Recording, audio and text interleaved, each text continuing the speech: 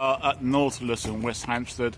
My name is the Baron, and I've come here with my very close friend, young Benny the boy, the bookmaker, to enjoy our fantastic meal, hopefully at the fish and chip shop in West Hampstead.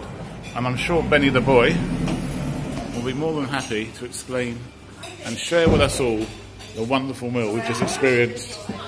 Over to you, Benny. This cameraman's taking it into his own hands. He is. Good evening, Twitter, and welcome to Nautilus in West Hampstead. Now, West Hampstead is a very nice area. Lots of little shops to check out. Really beautiful part of London, and of course, Hampstead Heath, a fantastic park, and in the summer got some great swimming pools there. Natural. Anyway, Nautilus has been here since the 70s. It's very old-fashioned. Family fish restaurant. You've got the takeaway next door. The restaurant here, they do grilled as well, which they of course get bonus points for.